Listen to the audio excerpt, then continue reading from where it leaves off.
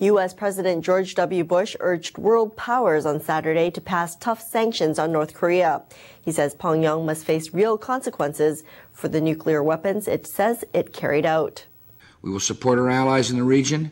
We will work with the United Nations, and together we will ensure that North Korea faces real consequences if it continues down its current path. Thank you. The U.S. proposed resolution would impose arms and financial sanctions on North Korea. China and Russia want to soften some provisions in the draft, but U.S. officials say they think the differences can be worked out. Nations around the world, including our partners in the six-party talks, agree on the need for a strong United Nations Security Council resolution that will require North Korea to dismantle its nuclear programs.